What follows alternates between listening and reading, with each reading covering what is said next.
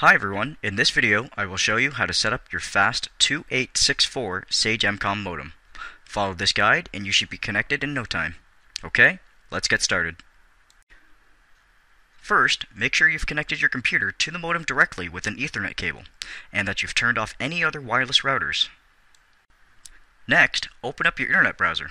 Then, go to 192.168.2.1.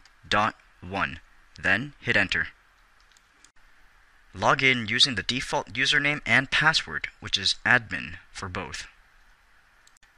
Click on the internet link, which is found on the left-hand side of the page under Settings. Enter your DSL username into the User ID field.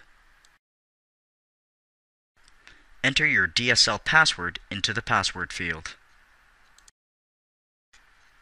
Now, click the Save button, and you are done. Congratulations, you are now back online. Thanks for watching.